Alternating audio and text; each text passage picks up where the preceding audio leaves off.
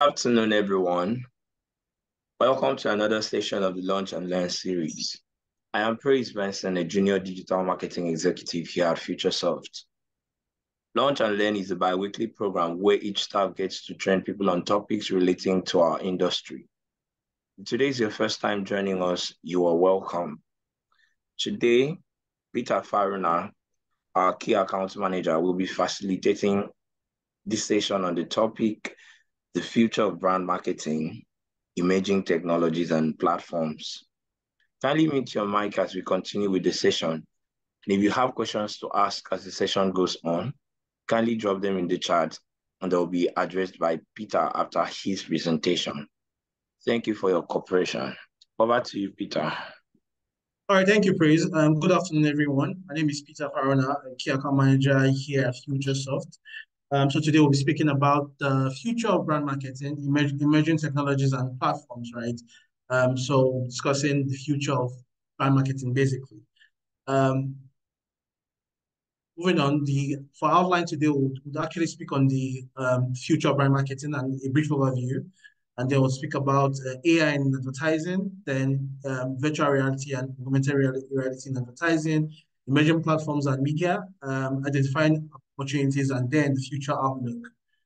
So I'll start off with um, a quote from Mary Meeker that says, "The future of brand marketing lies in leveraging technology to create deeply personalized and immersive experiences.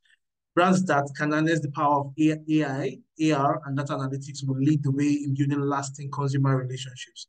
And from this quote, you can see that one thing that was actually mentioned was creating a deeply personalized and immersive experience for consumers, meaning that you also want to get your consumers involved and make them feel like they are part of the journey, right?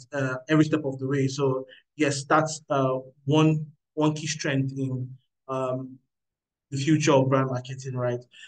So let's move on to the overview, right? And this here states that um, the future of brand marketing as we know it is going to be shaped by developed technologies, new things coming up, new innovations, new platforms, and new patterns as to which we can drive you can actually drive your brand, right? Make your brand known, right? So you can see that it now also says that if your brand does not actually embrace these changes, it means that you are not moving with the trend, you're not moving with the time, and it just means that if you are on top of things and you know how to um, align your brand with these things and creating a personalized engaging engaging content and whatever it is that you're actually trying to push to your consumer, you can see that it will actually mean that you will be on top of things and always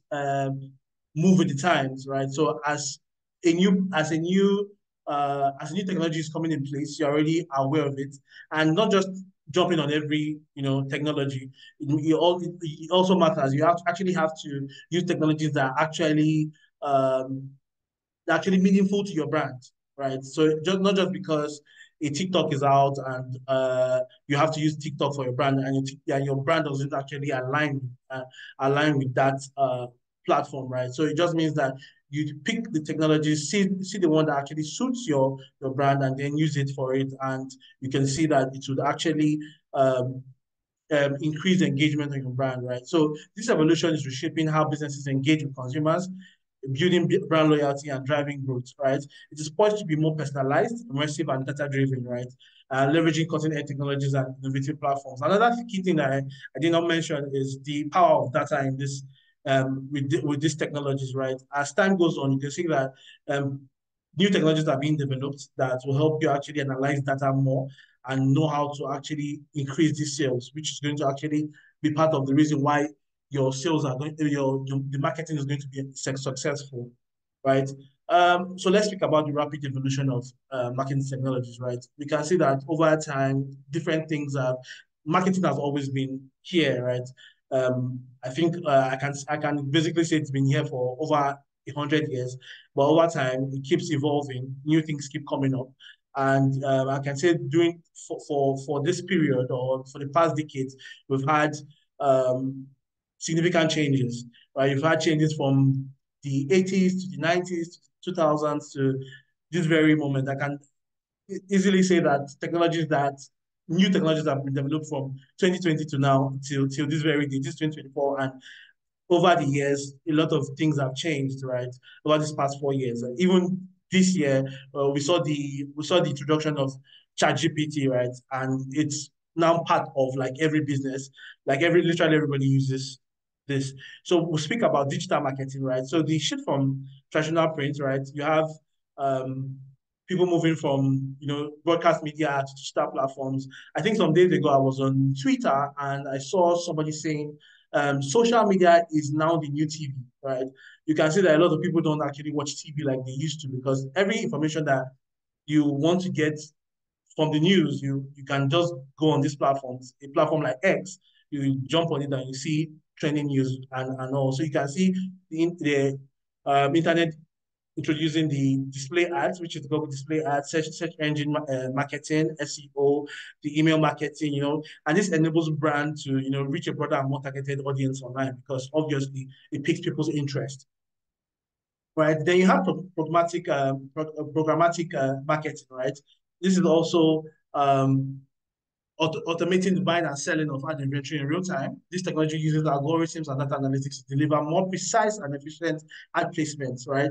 And a good example of that is Google Ads, right? You could use certain programs to set your how you want your ad to be displayed. And a perfect example of it is probably maybe I want to search for um, something, maybe hospital near me, right? And you can see that when you do those kind of searches sometimes, you see that the top, you can see some of them, you see by ads, right? This is being shown to you by ads. And you can see that there are also different ads on it, on there, right? It now means that the one at the top actually has the like highest, bid for buying of those ad spaces, right? So that's like programmatic uh, marketing. And then you have the social media marketing, obviously. You have platforms like Facebook, Instagram, LinkedIn, X, Snapchat.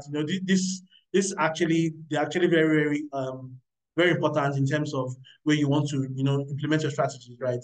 And it also means that does your brand actually align?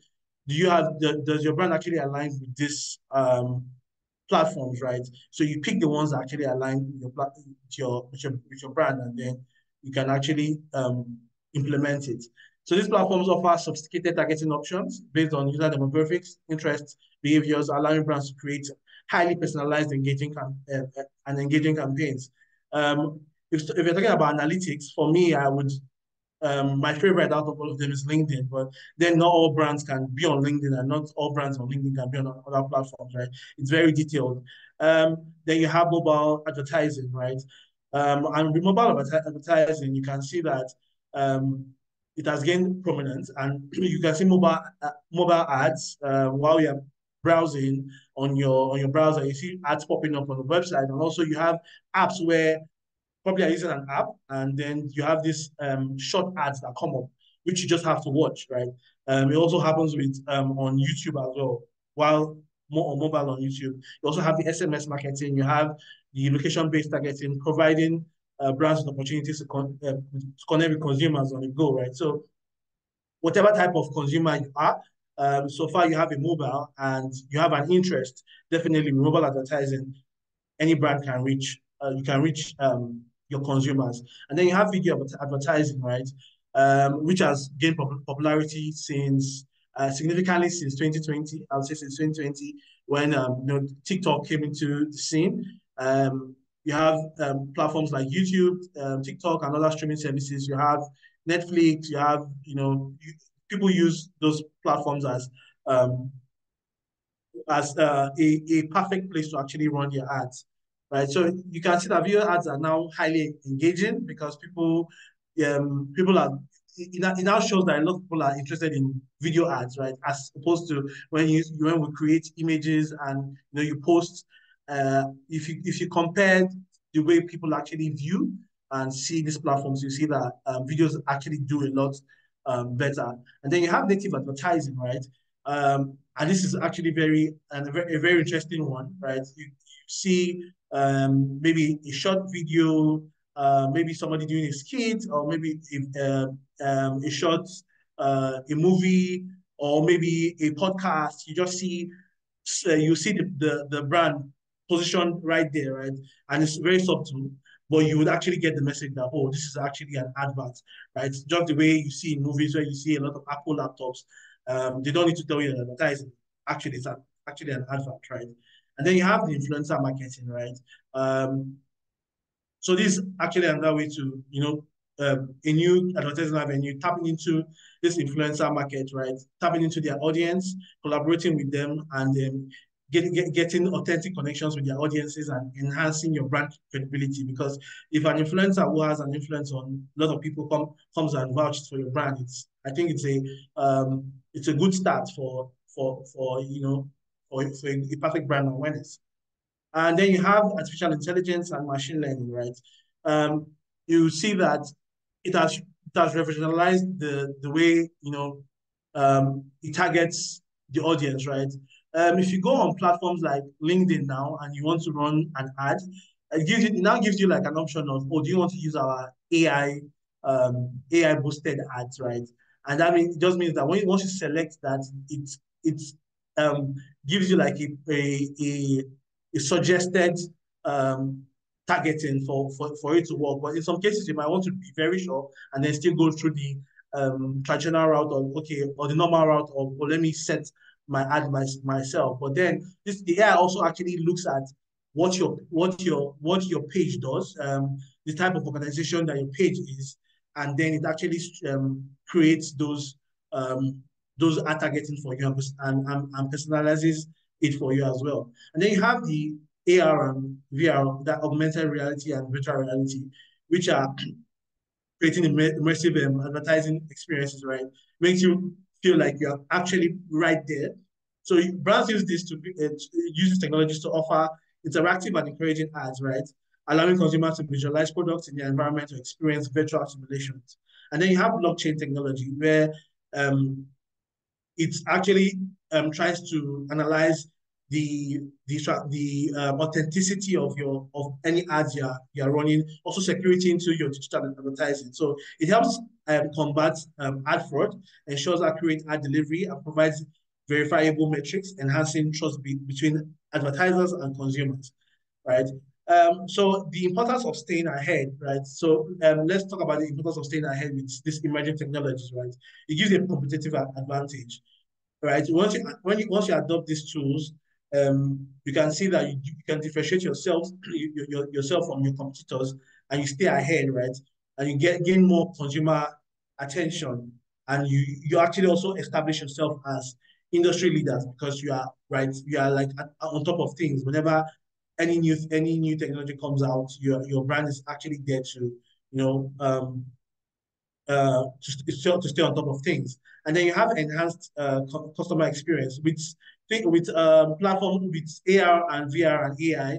You can see they will help you create like a more personalized, interactive, and immersive experience for customers. Customers will feel like, oh, we are really actually interacting with this um, we're actually interacting with this brand in real time, and then they actually want to tap into whatever it is that is being sold or whatever services that is being rendered. They actually want to be part of it because of how they feel part of the experience, right? And then you have improved efficiency and ROI, return on investment. um, so technologies like AI and machine learning streamline marketing processes through automation and data analysis, right? So it does just means that once you get the once they target the right people for you, they actually push it to the right type of consumers, and and that would actually now drive conversions to now actually create conversions for you, which now increases the efficiency of the campaigns you are doing, and this will actually lead to better return on investment. So you spend money to run these ads, and then you start getting these returns because you've spent like you've invested um, in this analysis, this type of automation, and you get a return, right? And then you have the data-driven insights, right?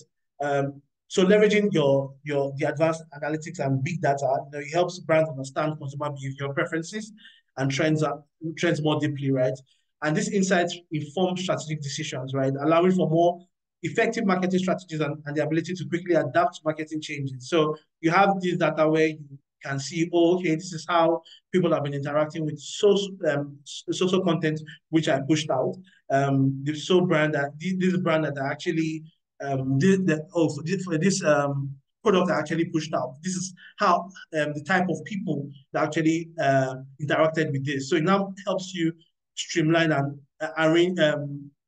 Should I say what's the word? Should I actually position you to actually do um, um, better when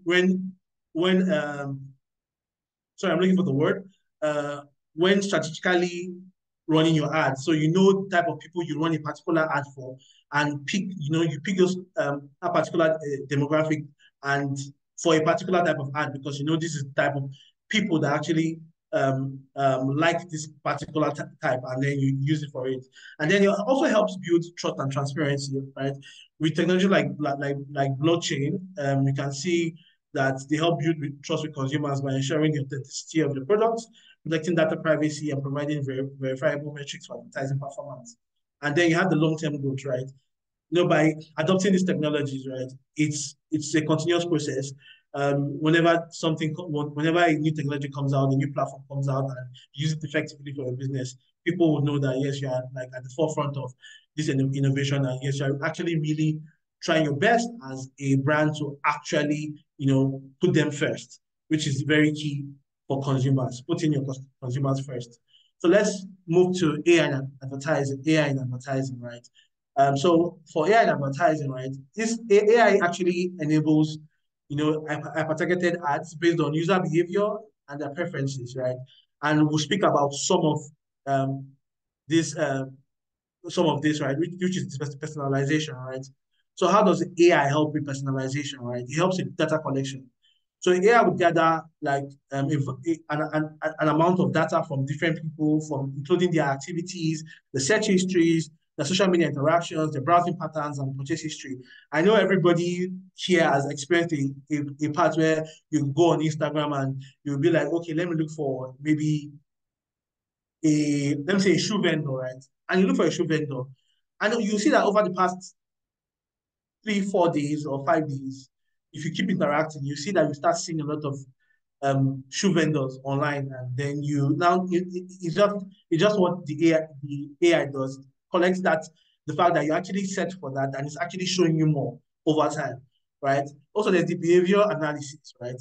To analyze analyze the patterns and trends in the user behavior. For example, if a user frequently searches for a fitness-related content, the AI will recognize this interest. So over time, maybe you go to let me use Instagram as an example again. You go to your explore, you now start seeing that you have a lot of, fitness-related content in your explore. And then there's a preference identification, right? By understanding these patterns, right, AI can determine the individual preference and predict what types of products or service a user is likely to be interested in. And this is to say, for example, going back to looking for a shoe vendor.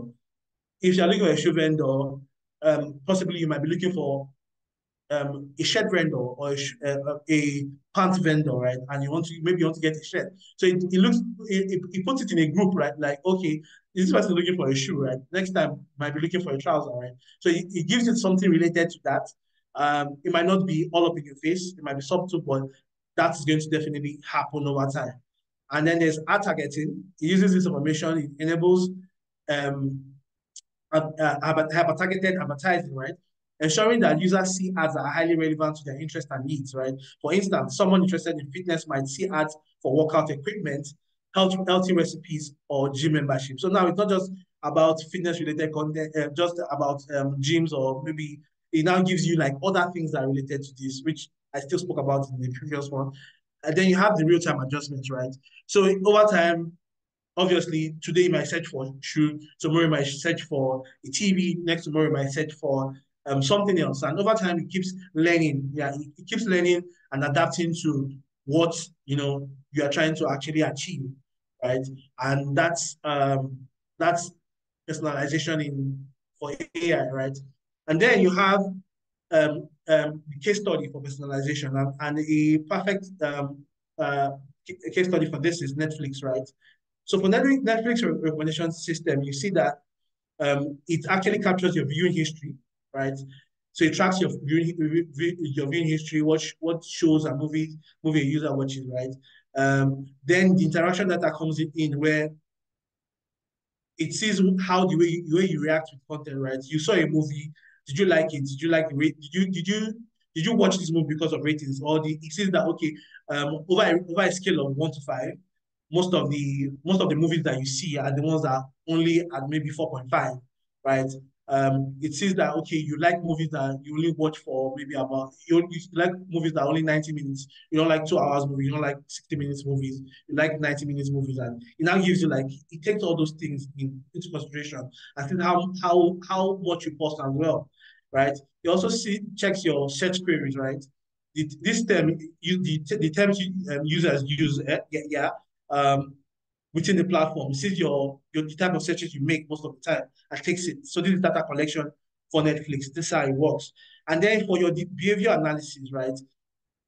If it helps you it filters the type of viewing habits that you have, right, from your data collection, right, and then from here you can see it says that if user A and user B have similar viewing histories, right, shows that user A likes but user B hasn't seen are recommended to user B, right. So you have like two users, user A and user B, and they like similar type of movies and all, but user B hasn't seen what user A has seen. It automatically recommends it to user B as well because he understands the pattern.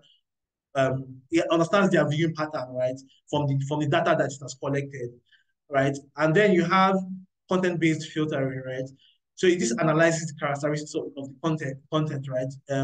The genre, the actors, the directors that the user prefers and recommends, right. Somebody might say, okay, I like Martin Scorsese.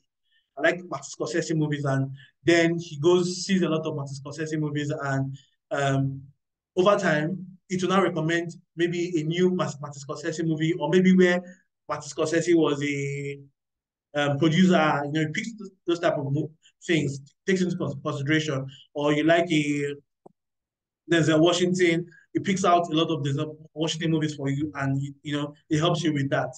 And then you have the hybrid models, right? It combines multiple algorithms for your accuracy and personalization. So now you have a favorite director, you have a favorite actor, you have a kind of timeline of movies that you like to watch.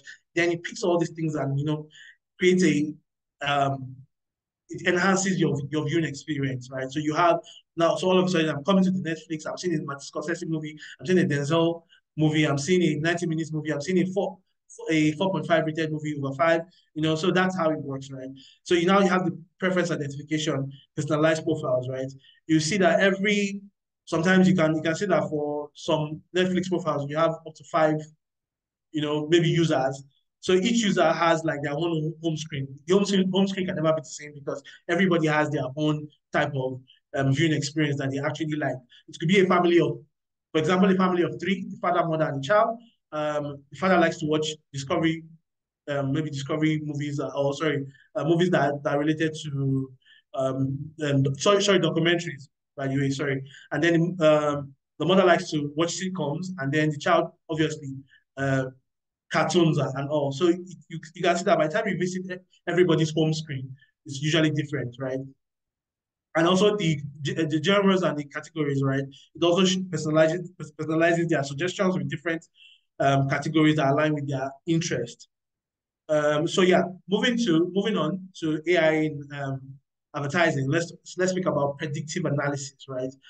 So this actually, takes like this is like AI using historical data and forecasting future trends and consumer behaviors. This allows advertisers to make informed decisions, optimize campaigns, and anticipate market shifts. Right. So from this predictive analysis, it shows, oh, this is what worked in the past, and this might be what will work in the future. So this is like a predictive analysis, like it states. It's predicting that this is what is going to happen in the future. So, right, let's speak about the key components of predictive analytics, right? You have data collection, right? You have the historical data, collecting data from past campaigns, including performance metrics like click-through rates. So, for example, you send out an email, and the email has different sections. Maybe it has one part is about maybe news, another part is about trends, another part is about events, right? And you can see that a lot of people are clicking on, the news. It means that that's like what really drove conversion in that email that was sent, right? So it shows the conversion rates, the engagement levels, and you can see that okay, this is what people actually like the most. It means that maybe when next you're sending a newsletter, maybe we should have more news than more events in the newsletter, so that people would actually um, engage with your newsletter. So you also have the consumer data, right? Gathering data on consumer behavior, preferences, and demographics from various sources such as websites, social media, and purchase histories, right? You gather this information, and from this information, you can actually now predict and say, okay, this is how, moving on, this is the kind of, things that we should push out to certain people. And then you have the data analysis, right? It has a pattern recognition, right?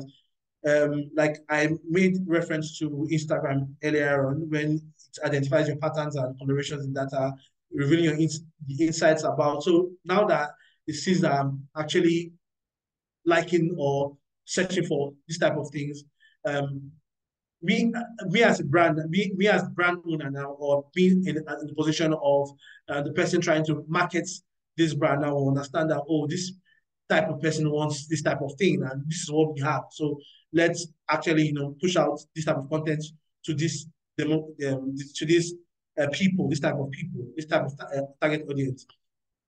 And then you have the trend analysis, right? So it analyzes trends over time, such as seasonal variations because of consumer interest or emerging market trends. So what are the marketing trends that are actually happening right now? And then it picks this and says, okay, this is what is possible.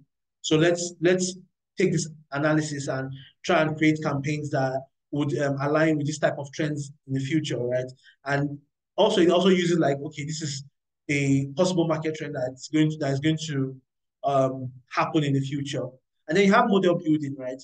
Yeah, which is you have predictive models and the machine learning, right? So for predictive models, it creates statistical models that use historical data to predict future outcomes. These models can forecast consumer responses to different types of ads, the effectiveness of various channels, and the optimal times to run campaigns, right? It's so you can see that sometimes you want to run some type of ads to tell you, oh, you need to run this ad for 7 days before it gets effective. You need to run this ad for a month before it's effective, right? Or maybe this type of content will not do. Sometimes you can even go on Meta, right? You try and run an ad, it can tell you that, oh, you might not get a so result. And at the same time, you push out some type of content, you can see that, oh, it's telling you that you're going to get, maybe you're spending the same amount of money on investment on a particular type of ad. But then once it tells you you're only going to get maybe about 5,000 to 10,000 reach when you push this. And then you use that same budget on another ad, and you can still see that, oh, you're going to reach over 50,000 people, right? It just means that, oh, this is kind of outcome that it predicts for you. So it actually works effectively. These predictive models, I think Meta has actually mastered this in terms of these predictive models, and yeah, it's very effective. And then you have machine learning, right? Where you utilize, machine learning techniques to improve the accuracy of predictions by continuously learning from new data and adjusting the models accordingly. Like I said, over time, new things keep coming up, new ideas, new search. Like I said, you can search for a shoe today. Tomorrow you can be searching for TV. So while we are doing all that, the machine learning is actually taking everything into consideration and now using it to predict the type of ads to push out to these people. So let's talk about a case study for predictive analysis, right? So here you have an example, an e-commerce retailer, right? An e-commerce retailer wants to optimize its advertising strategy for upcoming holiday season, right? So what's the implementation? It takes a data collection, right? gathers historical data from the previous holiday campaigns, right? I did a campaign last year for Christmas, during Christmas season, and and it was for sales, right? Including sales data, consumer demographics, and the ad performance metrics, right? That's one thing to take. The AI analysis, right? What analysis did you get, right? The retailer analyzes the data to identify patterns such as which products were most popular, peak shopping times, and customer preferences, right? So you have, for example, you have it's an e-commerce retailer. So maybe we have a shoe, bag, a makeup kit, right? And you can see that at the end of the day, when they did, when the AI analyzed, you can see that the makeup kit sold more. And look at the peak shopping times. Oh, in a day, the peak shopping times were like by 5 p.m. to 7 p.m., right? And then what are the consumer preferences? Most of them actually liked, this makeup kits. So that's an analysis, right? It picks what worked for you in the previous um, um, campaign that you pushed out. Then you have the predictive modeling, right?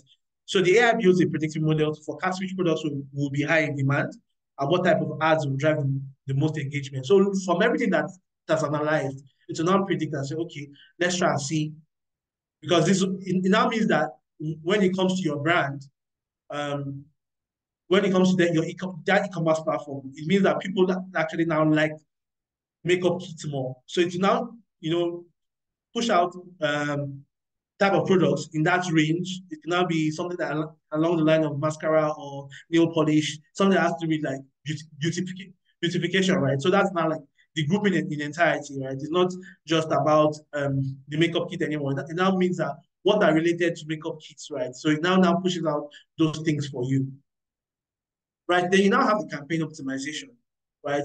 So the retailer uses these insights to design a targeted ad campaign, allocate budget to the most effective channels, and schedule ads for times when consumer activity is predicted to be the highest, right? You already have a peak period of 5 to 7 p.m. So, okay, maybe you can actually focus your budget on that, right? So the outcome, what was the outcome of this? The outcome, the retailer experiences higher engagement rates, increased sales, and more efficient use of advertising budget during the holiday season. So that's that for predictive analysis. So let's speak about virtual reality and augmented reality in advertising, right? And this one is quite very interesting as well, right? So the integration of VR and AR, which is the augmented reality in advertising, has revolutionized brand marketing by offering enhanced engagement and immersive experiences. Various times we've been to maybe sometimes game centers, sometimes you could I know you wear this, you have this goggles one for you where it makes you feel like, oh, you're actually right there.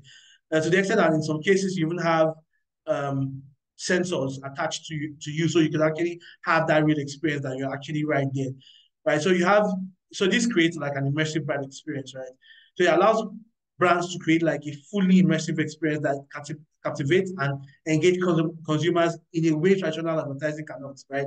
Um, if I'm scrolling through Instagram, I definitely cannot have that experience of, okay, actually in a place where I'm okay, like you can't have an image here, right? Somebody playing football, right? You can wear, in most cases, can wear these goggles where um you are literally there playing football and you actually feel these things in real time and it feels like, oh, you're actually playing that football for real, right? So virtual reality provides a simulated environment where users can interact with the brand's world, right? You are right there, while the AR overlays digital elements into a real world, right? Enhancing physical environments. So these experiences make advertisements more memorable and engaging, fostering stronger emotional connections, right? And this is to say, okay, sometimes I've had an experience where I played a horror a game called like Residence Evil, right? And when after wearing this goggles, it feels like you are right there. So I was moving in, in an empty house, an abandoned house, and before I knew it, I started seeing scary things, and it felt so real to the extent that I had to like remove this the goggles from my face, right? So that's kind of experience that brands also want to, captivate while while you interact with their brands in a more friendly way, not like in that way that I was speaking about. So like you have the personalization and interactivity, right?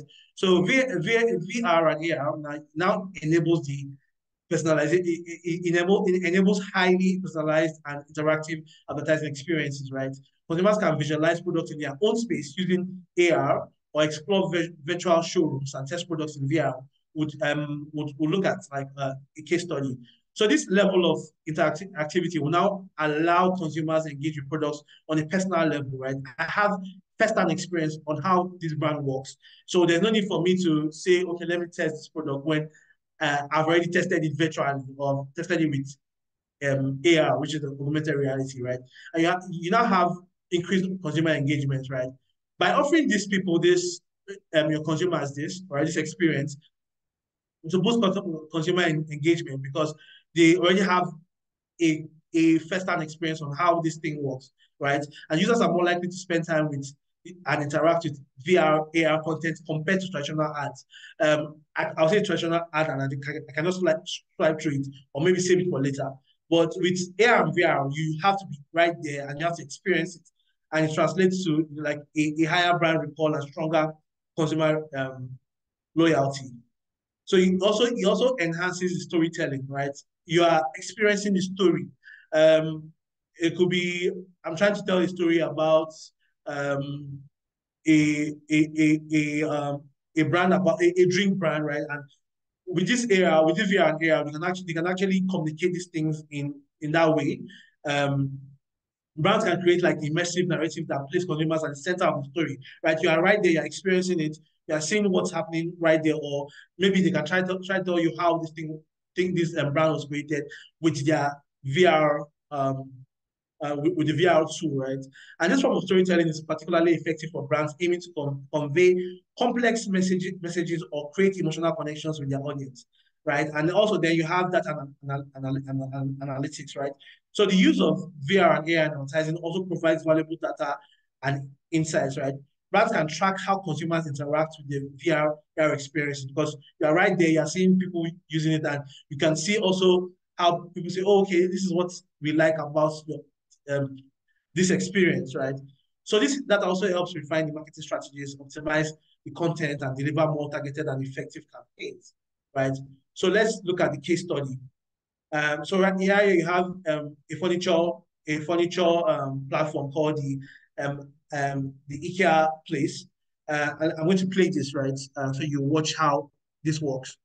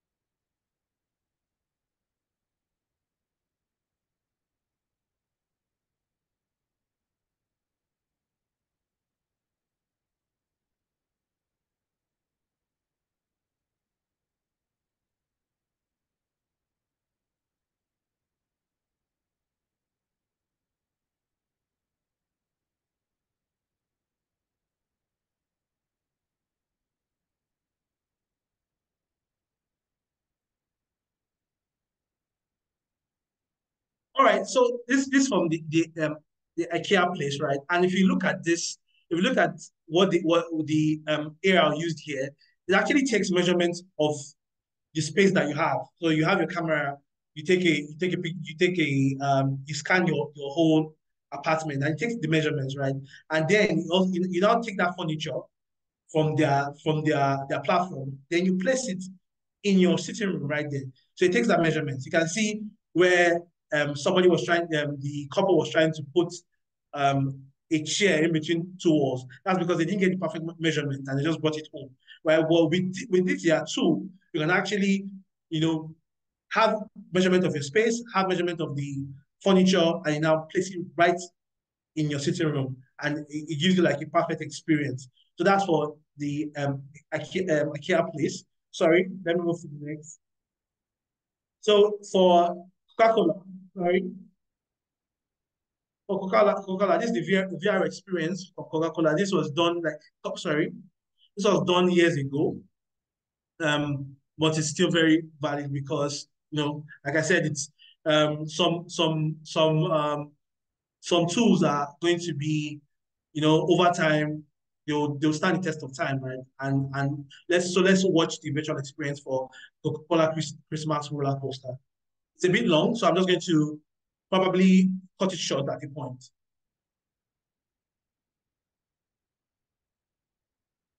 Let's let's let's go right it.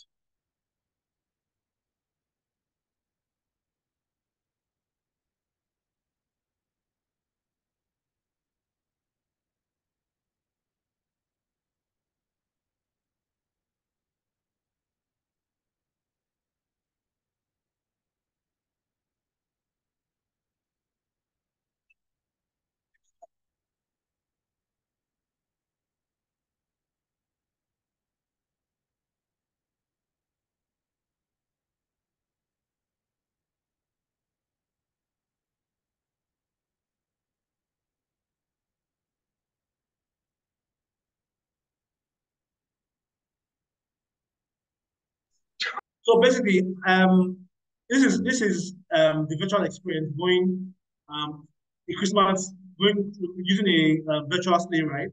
I'm going to the moon, riding as Santa and going to the moon. So this is basically the virtual experience that the Coca-Cola created for their Christmas campaign, right? And this was done a couple of years ago. And so this is basically it. So let's just have a few seconds of it before we move on to the next part of this presentation.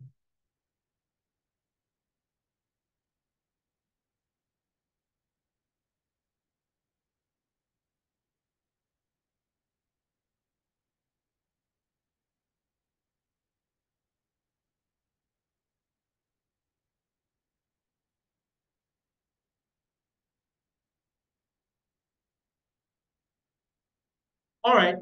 Um, so from this video, you can see that it gives you like an experience. Coca-Cola was trying to achieve, give everybody the Santa experience. You trying to be a Santa and have that the roller coaster ride as the Santa during Christmas season. And this is one way they used to engage with their audience. So moving on, let's speak about the emerging platforms and media, right? So you have the social media evolution, right? And then from social evolution, you can see, you can see the uh, platforms like TikTok and Instagram Reels. This platform centered around short form video content and the new revolutionizing how brands engage with audiences, creating new opportunities for creativity, virality, and um, consumer interaction. So, right, let's speak about the rise of short form video content, right? So we actually witnessed this. I believe we witnessed this in 2020 during the COVID-19 lockdown, where TikTok came in and there were a lot of trends. People were doing videos because people were home. So it was a very perfect way to actually interact with people. And then also came the Instagram Reels. I think before it was called yeah, it was not. I think it was called Instagram IG Story before it became Reels. I don't think there's Instagram IG Story anymore. I haven't seen that for a while. Right, right. So you have like Instagram Reels, the TikTok, right, and actually it actually caters to decreasing attention span of modern consumers, right? Providing quick, engaging, and easily digestible content, right? This format allows brands to capture attention swiftly and convey messages subtly, all right? So it means that um, so if I was somebody that was seeing a lot of still image ads before, and then I started, seeing these videos, and then you can now see that a lot of analytics in the past few years, uh, or maybe should I say reports, shows that video content has been doing very well. And has been actually that brands that actually do video content actually make more sales than brands that actually use still contents, right? Then you have TikTok, right? Let's speak about TikTok, right? So TikTok has emerged as a powerful platform for brand marketing due to its algorithm-driven content discovery and emphasis on viral trends, right? So you can see that a lot of trends that like social media trends are coming up now. A lot of them are from TikTok, right? So the brands that can leverage TikTok's features to create engaging, authentic, and often playful content that resonates with younger audiences. So this doesn't mean that every brand has to jump on TikTok. You can have a brand that does not have any business with TikTok. This is just like speaking to the type of brand that you are. If your brand is going to, if your brand actually aligns with the power of, TikTok, then you can actually use TikTok. But it doesn't mean that everybody has to use this. Then you have Instagram Reels, which is more friendly to, I would say, it's more friendly to almost all brands, but not all brands, right? But then it offers brands the ability to create short form videos that establishes them in the Instagram ecosystem. So for example, I've seen a lot of videos that has to do with maybe a lot of videos that has to do with corporate governance, for example. And then with Instagram Reels, it now starts giving me like suggestions about those type of videos on the long run. So this integration allows brands to reach their existing followers, also attract new audiences through Reels. Like you have a discovery feature right now. If you watch a video, if you watch a reel on Instagram, you can see that at the end of the reel, it says discover more, discover more reels. And then you now click on it and see more reels that are in the same line as what it is you've done, right?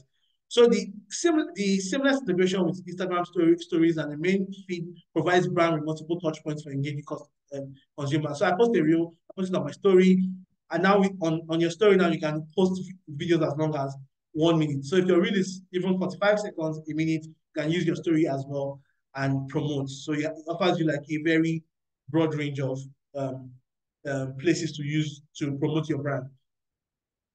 So right, you now have leveraging influencer partnerships and user generated content, right?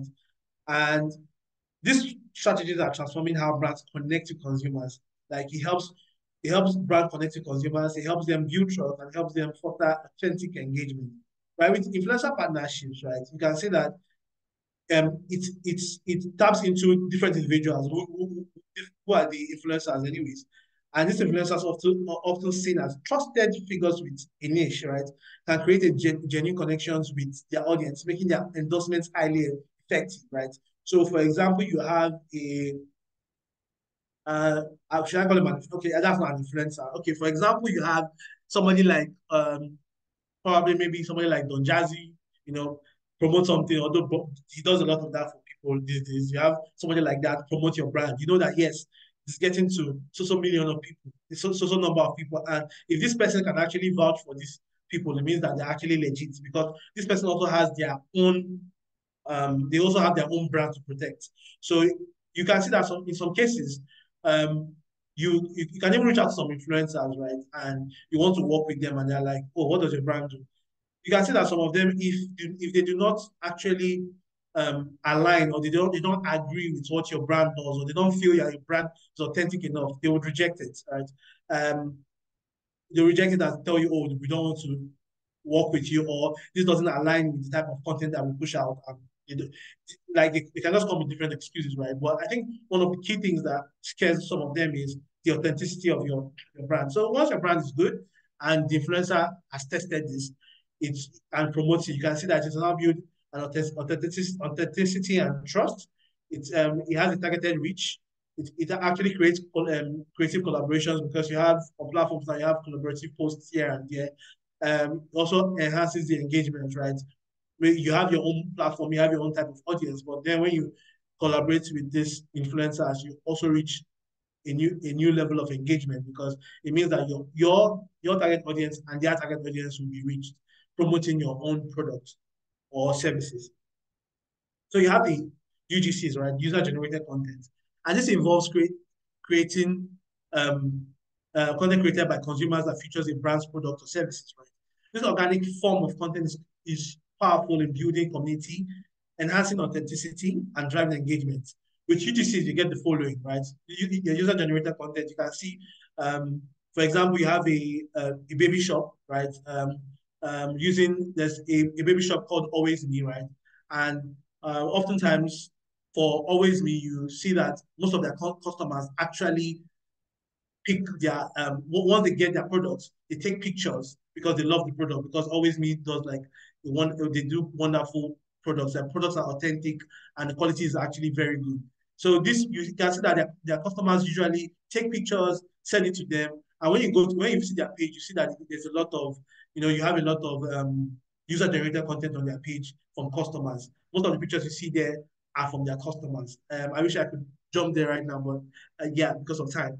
So you can see that UGC will get you the following to give you to build a community, it will create authenticity and credibility, effective marketing leveraging, right?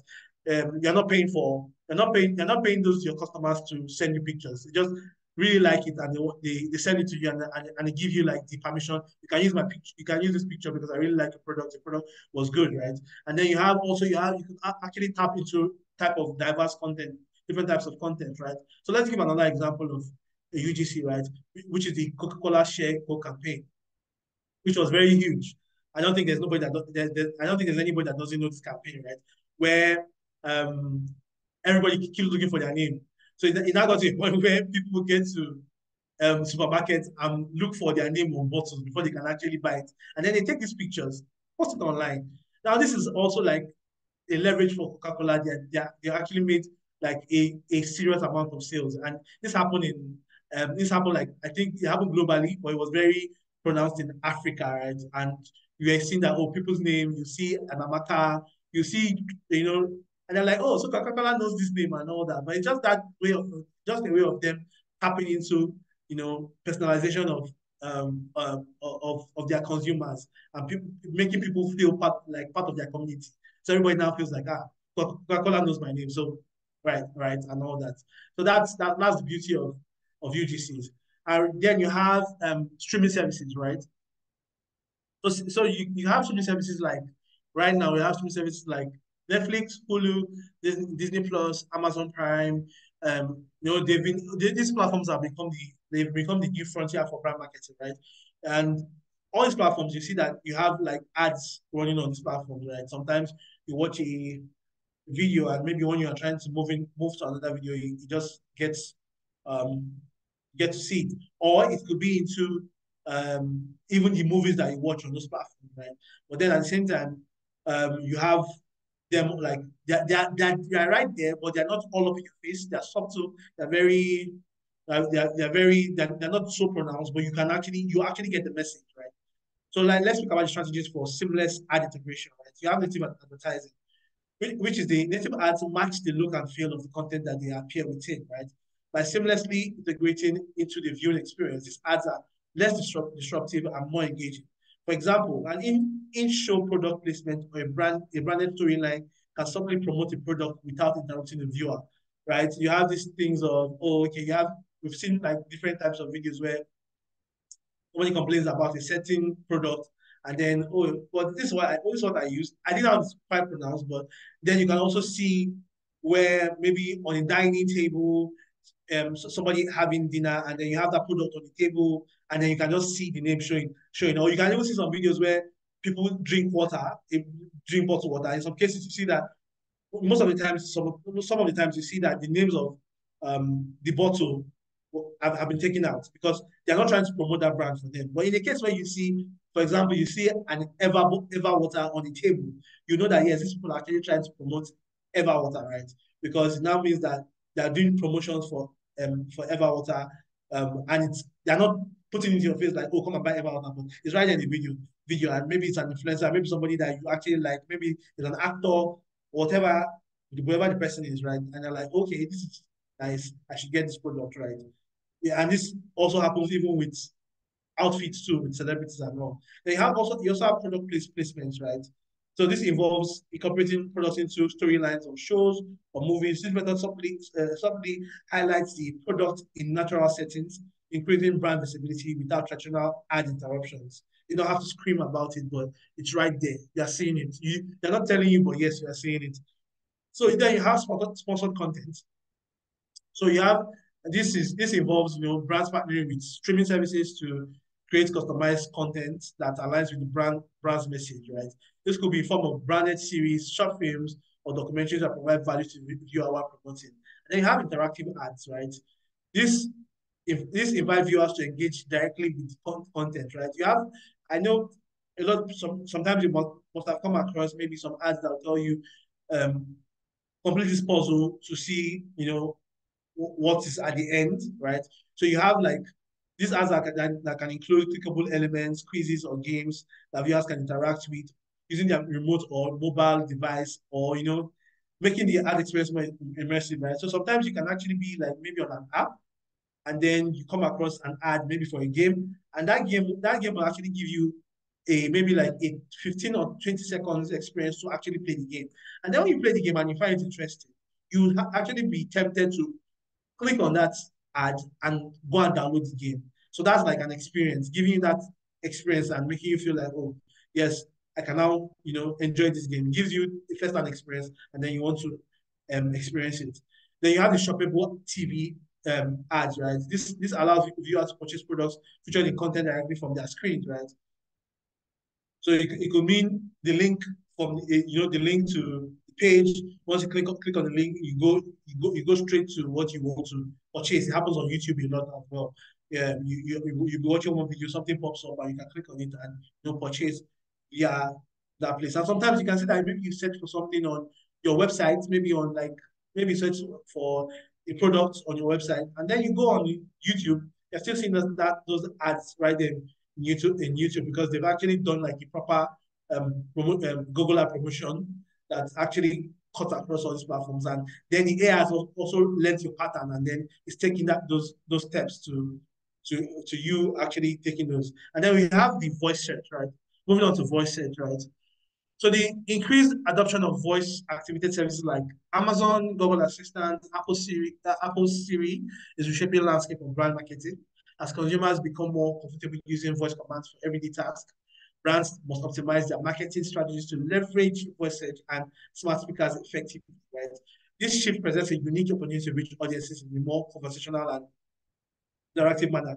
Right now, we have sometimes even to the extent of even activating your phone's touchlight now. Some people don't even use. They don't need to start scrolling to their go to their menu to put on the touchlight anymore. You got like for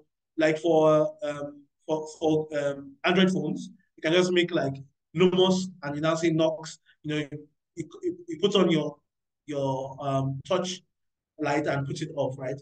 So for strategies for optimizing voice activated devices, right? You have conversational keywords, right? So these voice searches tend to be more conversational and natural in tone compared to text searches, right? Brands should focus on long tail keywords, right? You have a long tail keyword and phrases that reflect how people speak, incorporating natural language into their SEO strategy, right? So you have these keywords that you can actually use for your brand, or okay, for you to actually for people to actually get this thing, they should use this type of keywords, right? So your long tail keyword can pick different types of word from that your long tail keyword, right, and use it for this experience, right? Then for featured snippets, right, you have on this securing featured snippets on search engines, right, increases the chance of being selected as the answer for voice queries, right? Brands will aim to provide concise, clear, and informative answers to common questions, right? So I click on maybe a Google voice search, and once I click on the search, if my um, if my information are concise, clear, and informative, right? And they ask a question, and then it now aligns with what I used, it would actually just pick this and give the person the perfect search, and I might be on top of the list, right? And then you have the local SEO optimization, right? So many voice searches are location based, such as finding nearby the services or stores, right?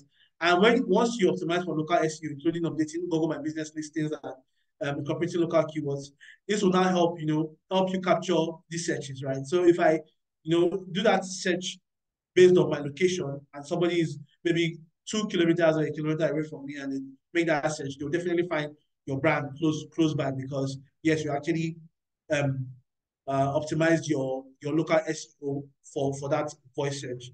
So you have the structured data markup, like, right. So you implementing data markup like schema.org on websites help search engines understand the content better and improve the chances of being featured in voice search results, right?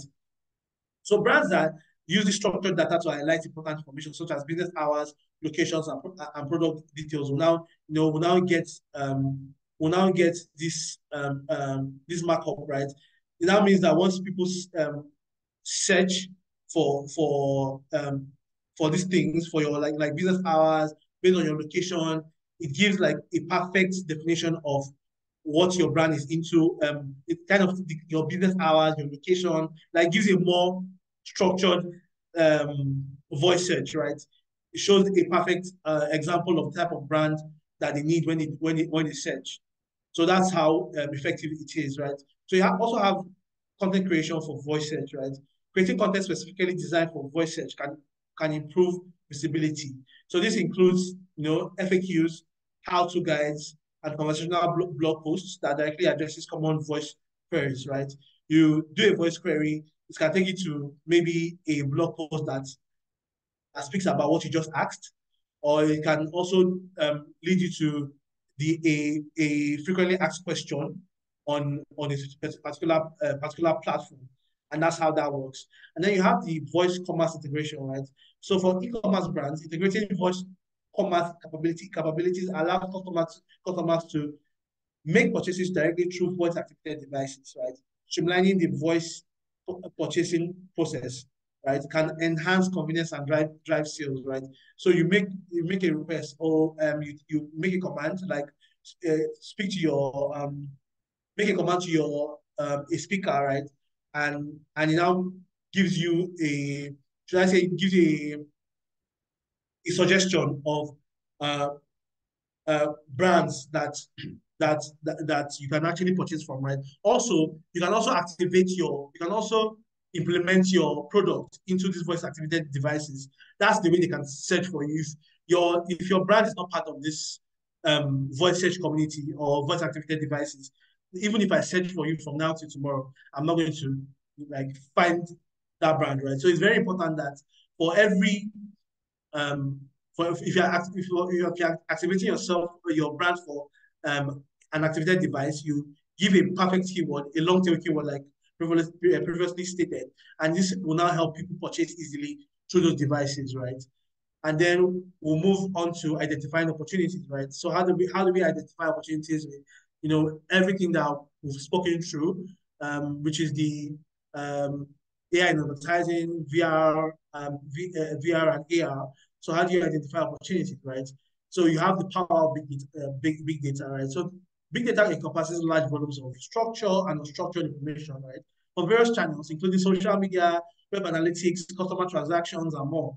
So when you have access to this data, right, you analyze it, right?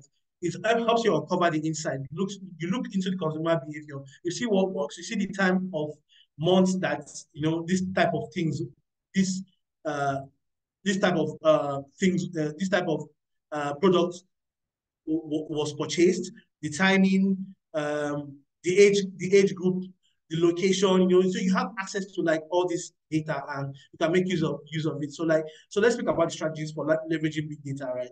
So collecting and integrating data, right? So brands should collect data from various sources, including the CRM, yes, the CRM systems, the social media, website analytics, and third-party data providers.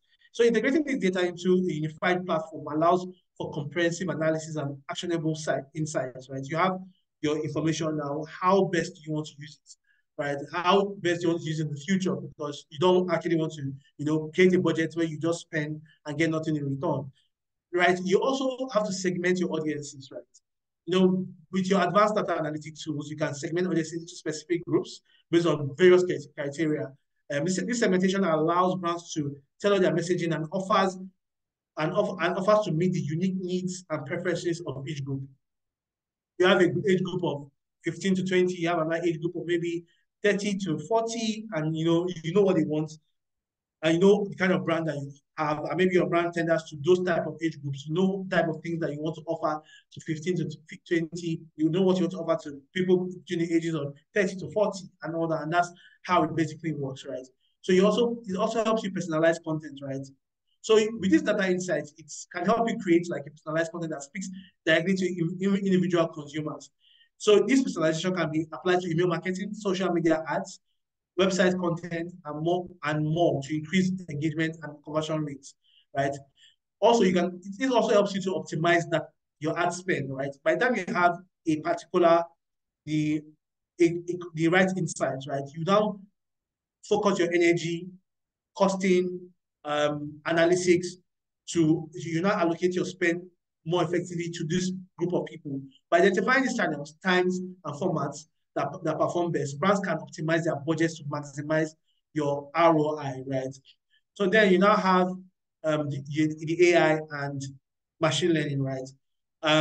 So using artificial intelligence and machine learning can analyze vast amounts of data quickly and accurately. These technologies can uncover patterns, predict outcomes, and automate decision-making processes, enhancing effectiveness of data-driven market. So this is just an assistance from the AI and machine learning tool, and can also give you like a perfect, you know, analysis into what you need to do for your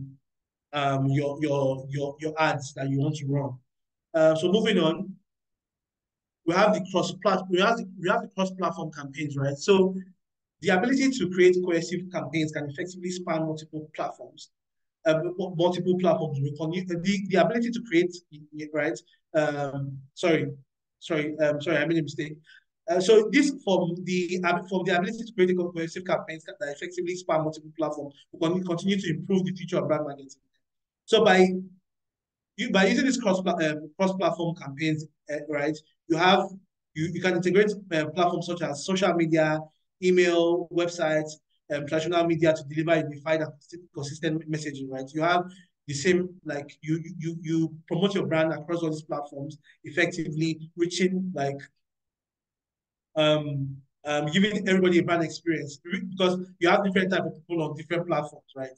And then once you actually now have a unified information across these platforms, it means that you're also seen as an authentic brand. So this approach ensures that consumers encounter a seamless brand experience regardless of the platform they use. By leveraging these cross-platform strategies, brand can reach a wider audience, enhance brand consistency, optimize engagement, track and analyze platforms. So you have different platforms and it helps you analyze different types of performances on different platforms because what is going on Instagram is not what's going on LinkedIn is not what's going on X, and it's not what's going on even Facebook. In as much as Facebook and Instagram sounds like they're all the same body, but they also have like a different body of audience. They have interactive and shoppable ads, right? So we can see that brand marketing is increasingly leaning towards interactive and shoppable ads, like we addressed, which is via the VR, the AR, the AI in advertising, and you can these shoppable ads are integrated into advertisements, allowing consumers to make instant purchases, right? This innovative approach combines engaging content with seamless buying options, enhancing shopping experiences and driving sales, right? So once people are feeling like this, can engage with this brand. Obviously, it's going to increase the way they actually engage with the brand and make purchases or maybe use your services. So how do we implement these strategies, right? For social media platforms like Facebook, Instagram, and Pinterest, they offer built-in shopping features that allows brands to create shoppable posts and ads. You can create a shoppable ad, you create an ad and it takes you to your shopping platform. Instagram has a shopping platform, right, where you can go and purchase. Even WhatsApp business right now, you can go on WhatsApp business, and you open the person's business on the number, and you see a lot of products that you can purchase directly, and the person gets the order, and then it sends the order directly to you. Then you have video content, right? How do you implement video content? By incorporating shoppable elements into video ads on platforms like YouTube, through streaming services where you can actually just click and click on the products and then you learn more and you make a purchase. That's how to implement. Then for AR ads provides an immersive shopping experience, which we already saw the IKEA place where you actually placed different furnitures in different spaces and actually also even gets you like measurements so detailed. So brands can create interactive AR experiences that let consumers try on products virtually even before buying, right? And then you have influencer partnerships. Collaborative influencers create shoppable content that can that can leverage their reach and credibility, right? Influencers can showcase products. You can give your products to these influencers. Maybe you're trying to sell like a snack, maybe a chin brand, and you want an influencer. You send it to them, and they showcase it in their videos, and also put a link. Oh, you want to actually get what I'm eating, or blah blah blah, and then you click on that link, and then it's right there. And then you have the e-commerce integration, right? You integrate e-commerce capabilities into your ad formats on the website and mobile apps that can drive sales directly from display ads. Once you click on it, it takes you, okay, can I click on this? Once you click on this, it takes you to the order, it takes you to maybe your payment platform, and then you just purchase it directly, and you go, and it's like really like easy for them, because they don't have to go through the hassle of visiting the website, creating. Sometimes some of them have to like even create a profile before they can actually push purchase. So what's the future outlook, right? Let's look at the future outlook of this, right? So the integration of AI, virtual reality and augmented reality and emerging platforms, right? So it will now, the future of marketing will significantly will be reshaped by integrating AI, VR, and AR and emerging platforms. And these technologies will create a revolution in the way brands interact with consumers. And how would that happen? For AI, which is artificial intelligence, it will enhance targeting and data analysis for more personalized and efficient marketing strategies. And for VR and AR, to create immersive and interactive experiences that engage consumers in creative ways. So you can come up with different kind of things that will make people interested in the way you interact with your product. It's and that's, I think it's like one of the most interesting parts of you know this brand marketing, allowing people to actually experience your product firsthand. And then you have emerging platforms, right? We have different platforms. We know we saw different platforms coming up, and uh, more of them are like more of them are actually coming up. Something new might come up that is totally different from the TikToks, the Instagram, and all, and might be very interesting to see. But we'll see how that goes. So we'll always, like, you have to also be in the know of what trend is coming up. One trend is coming up recently, or what new trend is coming up, right? I think sometime last year when Threads came out, it was looking like it was going to like be successful, in as much as there was a serious drop down in the case of maybe X, calling them out for copyright issues. But when Threads came out, it came out with a kind of trend, right? Using the name Thread alone, right? So it was an interesting thing to see. But after a while, the reach actually reduced. So as these technologies advance, they will transform the advertising landscape, making it more dynamic, engaging, and effective, right? Because every day there are new innovative ways to actually promote brands. Because eventually, we might actually look at some of these things that we discussed here today as like, oh yeah, it's the future. But as time goes on, some new things will come out. And it's always important to always be in the know and try to understand, okay, this is what is going to be perfect for my brand.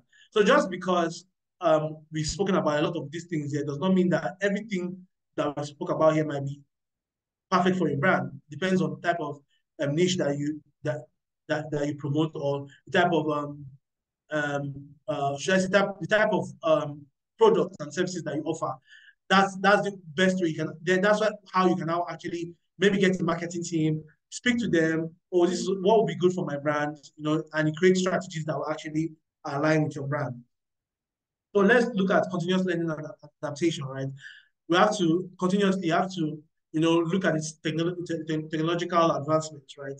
So we can see now that we're speaking a lot about AR, VR, AR, VR, AI, and the new digital platforms and all. But then you also have to, also be in the know of new things that might come up, right? These are the like trending things now, and it looks like as time goes on, they're going to be an effective way that they will be developed. But as time goes on, you also need to, leverage new tools and techniques effectively, or even revisit these tools and see how best you can use it for your brand. And then also changing consumer behavior, right? It's something you also need to actually study. Um, Study the behaviors constantly because the behaviors are constantly, evolving. So just because something is working for you now doesn't mean on the long run it might be working in the next 10 years, right? So you need to understand and adapt to what people want, right? To meet their shift in demands. Then you have the competitive edge, right? So you can see that if you prioritize the continuous learning and adaptation, you will be better positioned than your competitors. For example, I'm a I'm a brand into maybe I'm into selling of food and I sell food and my competitor sells food. My competitor feels like, oh, the traditional way of marketing is still the way, or maybe let me just keep doing promotions um on some of these platforms. New things are coming out, new styles are coming out, new platforms can be be out there, right? Right. Like you have, for example, like as I was saying, making an example of someone selling food, right? There's child egg now, right? Well, don't you think that brands on child egg as compared to maybe a brand that's not on these platforms will actually sell better? So brands on child egg will definitely have more, they'll actually reach more audience, more people, more targeted audience, right? Because they're offline and they're online. Meanwhile, the other person that is actually just doing it offline will feel like, oh, I'm doing well, but then eventually they'll see that somebody's out there ordering food from me, and they don't need to come to my my eatery to actually make a purchase because I can send it right to them. So that's like an edge. So eventually we need to actually, look at how you know how you can stay ahead of your competitors because every day um, every day a new innovation comes out, and it's always very important for us to be on top of things, right? And then there is an improved marketing effectiveness. So by regularly updating their skills and knowledge, right, marketers can improve the effectiveness of their campaigns. So this leads to better targeting, higher engagement, and increasing return on investment. And then there's agility in crisis management, right? So we have an unpredictable world, right? And the ability to quickly adapt to new circumstances, such as economic shifts and global events, can make significant difference, right? Like what happened during the COVID-19. And you can see a lot of companies, adapted quickly to it. And you also see that a lot of people actually made more money during that period. And that's how that's the power of adaptation, right? So, right, so these are strategies for continuous learning and adaptation, right? So you have an ongoing education and training, in as much as you might want to actually give out this your marketing, your marketing goals or your marketing projects to maybe you want to outsource it to companies. You also need to also make sure that your team you invest in them, have regular trainings, workshop courses to keep the marketing team updated on latest trends and technologies. For one, here at FutureSoft, we put that like it's on top of the list for us. We always learn. We have access to courses. We try to learn new things and ensure that yes, we are on top of things and ensure that we are not left behind following the trend. Also, you also have to embrace the culture of innovation and inquiry, right? Just because something works, like I mentioned earlier, does not mean you have to stick to it all through because it might stop working eventually. So you have to, value curiosity, experimentation, innovation, allow teams to test new ideas and learn from both success and failures. Failure is also part of success, but it doesn't have to mean that you have to fail continuously. And then you have to monitor industry trends. You keep eye on industry publications, reports, and thought leaders. Who are thought leaders in space? Who are thought leaders in your space? And you learn from these things. Regularly reviewing these sources helps marketers stay informed about new developments and best practices. And then you have to leverage your data and analytics, right? You have to take these insights to understand consumer behavior, campaign performance, continual analysis and iteration based on data that help refine strategies and achieve better outcomes, right? You can use this to help your refine your strategies, right? With a data, you might work on a strategy and based on what you put together, you feel like this is what's going to work. But eventually, maybe your when you look at the data analytics, you see that, oh, this is what actually works. It helps you refine your strategy. over time. So you can also always revisit your strategy year in, year out to see what is working and what has been implemented and what is not working, right? And then you can also engage with the marketing community, right? You participate in different types of conferences, webinars, and networking events, engage with peers and experts, foster knowledge and sharing, knowledge sharing and provide fresh perspectives, right?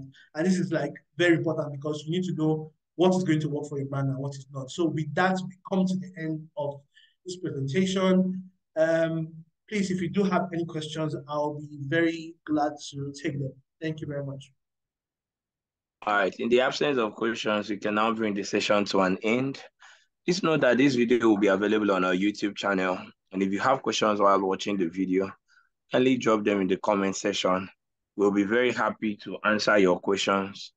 Join us next time for another session and have a lovely day. Thank you. All right. Thank you for joining. Take care, everyone.